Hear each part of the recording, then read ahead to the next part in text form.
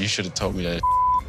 I mean, I was like a child. Yeah, exactly. Yeah. Like everyone's don't going make that out a thing. now. You know what I'm We're saying, way Rob? past it. The not make it a thing is a little easier when you already know about it. Oh no, Sophie, what is it with her and her little white lies? I mean, she has a habit of them, doesn't she? Like, her and Rob were already on thin ice as it is. So will this latest lie be the final nail in their coffin? Will this be what ends their marriage? You're not gonna tell me that you guys dated, that you found him attractive, and that she lied to me. Yeah, it's not nice being lied to, is it, Rob? Yeah, but before we get into that, let's start at the beginning. So the last we saw Rob and Sophie, they were in an okay-ish kind of place. They'd kind of made up after Rob wrote a poem, bought some flowers, and booked them in for a dance lesson. But then Sophie sprung on her husband that her oldest friend from England, Callum, would be coming to visit her tomorrow, and Rob didn't much like that. And when we join them in this episode, Sophie is hanging out with her girlfriends by the pool. I've invited him to come out with me and all my friends for a little pool party. And then my best friend from England, Callum, was coming later today. The girls are all having a drink, and the girly chat begins. Sophie tells them how great her dancing date with Rob went, and while they all seem happy for her, there is also a slightly cold reception to the very mention of Rob's name. Like, it doesn't seem like these girls are his #1 fan, especially right now. In fact, it's left to Sophie to remind them all to give Rob a chance today when he shows up. Certain types of people can change. Not everybody can change. You have to want to change and put in the work to change. I see past that pretty little face he puts on. You know what I mean? The girls all nod, and they seem to agree with Kay, and she is right. Rob needs to want to change, but if he can't even acknowledge what he's done wrong, if he never takes accountability for his actions, then how's that gonna happen? Well, the conversation then shifts to Callum. Does he have a girlfriend? What's he doing in the States? And why has he flown all this way from the UK just for Sophie? Yeah, you heard that right, just for Sophie. But he came all the way out here from London for you? Okay, no, that sounds... Okay. Keep in mind, he travels all the time and he wanted to come to America. Now, Sophie was adamant with Rob that Callum was travelling to America anyway. She claimed that as he was already there, he was just making a side stop to see her in Austin. But her friends seem to have it the other way round. From the sounds of things, he did come to America for Sophie. The rest of his trip was just an afterthought. It's a new city that he can explore too, but... Callum, do you think he still has a crush on you? I know, like, look at the butt. I mean, how could he not? Sophie's giggling like she's the one with the crush, and it's really starting to seem like she's not been as honest about this meeting as she should have been. Like, Callum's gone from being an old friend passing through to being a guy who has a crush on her, being a guy who's come specifically to see her, and her husband isn't gonna be happy about that. But Sophie and her friends drop this conversation as soon as Rob walks in, and he's walking into a den of lions here. Oh my god, I can see him, I can see him, I can see him. Okay, don't look, don't look. Oh my gosh, don't look. Oh my god. I'm like nervous. Are you? Yeah.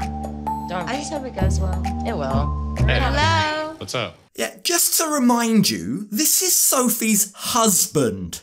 Like, why is she acting like a teenager? Why is she pretending not to look at him? Sophie's immaturity really is coming out to play here, isn't it? Like, is she ready for a marriage? She is only 24, and it's obvious that she's having a lot of fun being out with her friends, acting single at this bar. Now, the group grabs drinks, and Rob is ready for the girls to pounce. I know that her girlfriends are going to be judging me, especially Kay, who I'm already worried about if Sophie's hooking up with her.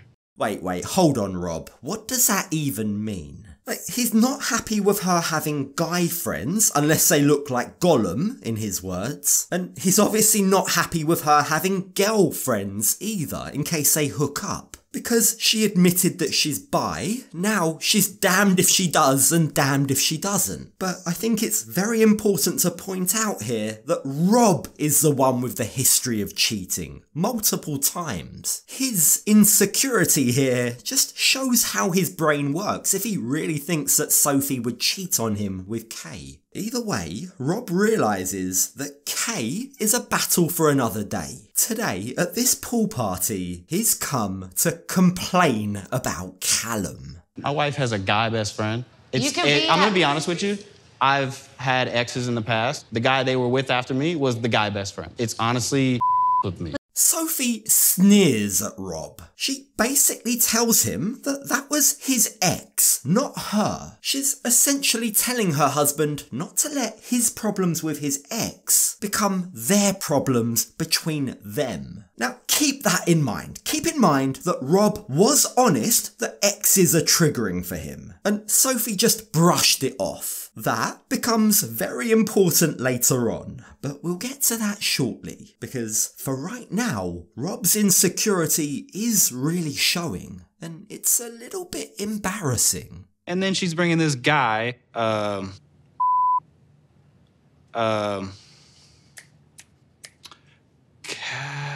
Callum. Oh, come on, Rob. Real mature. Are you really pretending that you don't know what Callum's name is? Sure, Rob, yeah. This is your wife's supposed best friend. Now, as Kay asks Rob if his attitude towards meeting Callum stems from insecurity, Rob's response is, "I'm here, aren't I?" Which is true, but we're gonna see how that insecurity plays out, because it's at this moment that Callum appears in the flesh. Hello. Hello, gorgeous.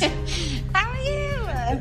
I'm good. How you doing? Very well. Kay. Okay. Nice to meet you. Love to meet you. Oh, hell nah. Wow, how awkward! Callum swooped in for a kiss with Sophie, but she swerved him in quite a humiliating fashion. Did anyone else catch that? Now, whether Rob saw it or not is up for question. He seems far too distracted by the fact that Callum isn't as Gollum-esque as he had hoped. If this dude doesn't look like Gollum, then I don't like it. He could have been a lot of any old type of look, but he's that look. Some hot dude. Now, Callum greets everyone and he takes a seat, but it soon becomes clear that his eyes are only for Sophie. He and Sophie begin to talk. It's pretty much their own little private conversation about how long it's been since they last saw each other. But all the while, her friends and her husband are sitting there just awkwardly watching in silence, and Rob's insecurities are growing by the minute. My first impressions of Callum is he looks smug, like he probably thinks he's better than me. It's definitely boiling over. Oh, come on, Rob. Nothing is boiling over. Nothing has happened yet. You're sitting right there. Like, this is what's so annoying about Rob. Is this situation awkward? Is it annoying? Yes, okay, I grant him that. But his reaction here, like the way he's going about this, he's playing his tiny violin, wallowing in self-pity, is just way overboard. It's not warranted. Like, he really does have this chip on his shoulder. He always thinks that he's had it harder. He's had it tougher. He's always being looked down on. He's always having a self-pity party. But the truth is, in what he's seen so far, at least, Sophie and Callum just seem like good friends. It seems like Callum has his heart in the right place. I mean, the fact that he cheated on her, he doesn't take into account her feelings. I think I'd need to actually get to know Rob a bit better to say whether or not it's in the right relationship for her. Now, it's pretty clear that Sophie has filled Callum in on what's going on between her and her husband. As soon as the small talk's out of the way, Callum asks them how they're doing. Sophie makes Rob answer the question, and Rob says, "We're figuring our out." But just listen to what Callum says in response to that.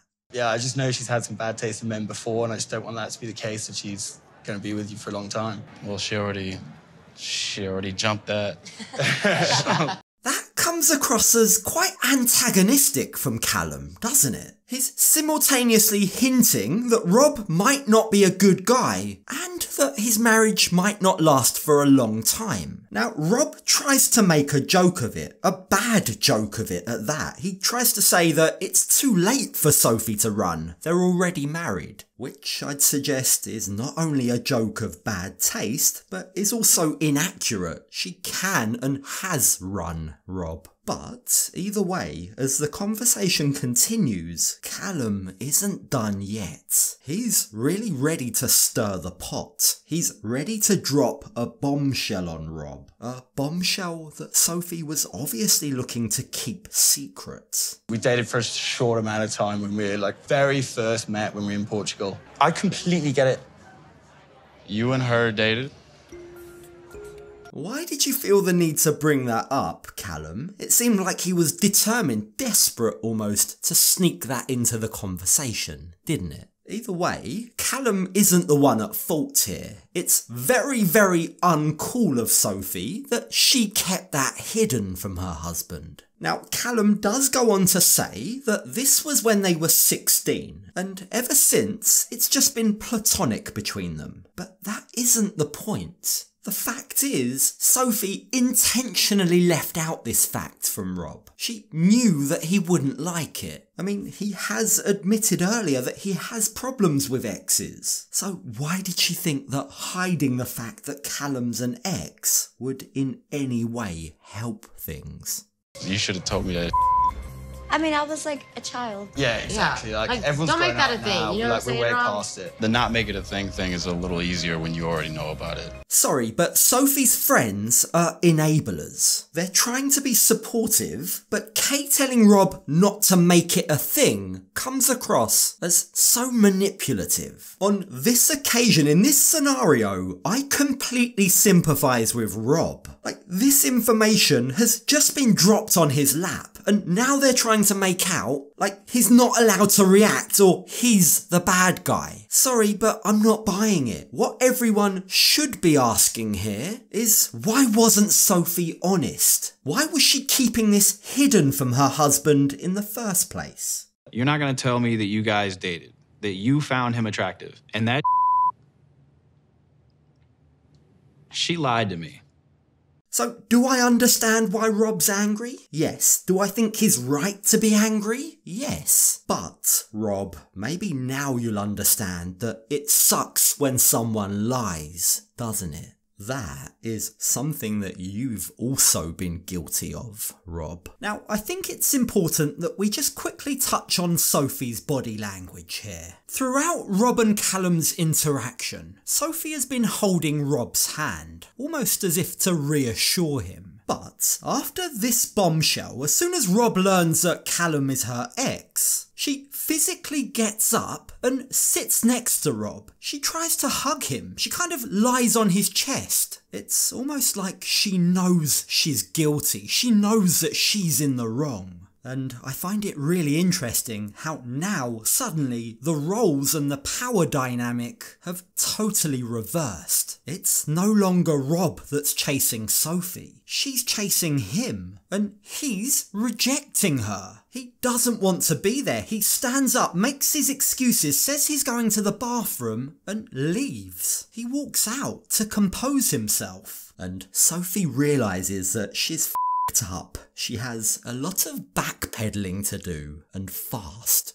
If me and Callum had a whole relationship and slept together and all this stuff, of course I would tell Rob, but me and Callum, we dated a bit, but he's not an ex. When I say my exes, Callum's not one of them. Sorry, Sophie, but that sounds like excuses to me. This sounds like you are being hypocritical. You lose all credibility, all sympathy if you blame Rob for lying, but then you get discovered as being a liar yourself. The fact is, you shouldn't have hidden the fact that you and Callum were in a relationship from your husband, whether you slept together or not. Sophie knew that Rob would want to know that information, and she purposefully chose not to tell him. Now, Sophie goes on to claim that she's now anxious about it all, but there is a part of me that's now wondering whether she just wanted to hurt Rob. Did she choose to deliberately not tell him to get him back for all the hurt that he's caused her? Maybe. But Callum has an alternative theory. He thinks that Sophie may just be bored. And every time you found a nice guy, it's like over in a minute. Yeah. And you get bored, you move on, and then it's the next guy, and it's the next like crazy thing going on. I'm married. And it's different. Yeah, this ties in to what I was saying earlier about Sophie perhaps missing being single. Like, keep in mind, it's easy to forget, but there is nearly a decade's age difference between Rob and Sophie. 9 years to be precise. And from what Callum said, could there be any truth to the theory that maybe Sophie's deliberately sabotaging her marriage because she's bored and just wants to be single and party with her friends? Well, whether that theory holds any validity or not, her friends are again enabling all of this. They're very quick to absolve Sophie of any blame and make Rob out to be guilty for this whole situation. I mean, it was right after Callum spilled the tea, though. I mean, I'm shocked that you haven't told him already. That's why he's being weird. I mean, this just doesn't set off a good vibe. Look, even Callum admitted that he was surprised Sophie hadn't told her own husband. But then, now, he's enabling Sophie's lie by now saying that Rob's reaction didn't set off a good vibe. I'm no fan of Rob, but this whole situation is a setup. If anything, Rob has actually handled himself well by walking away from the situation. And when he returns, having calmed down, you can tell from his face that things have just got serious. Hey, Sophie. Let me talk to you.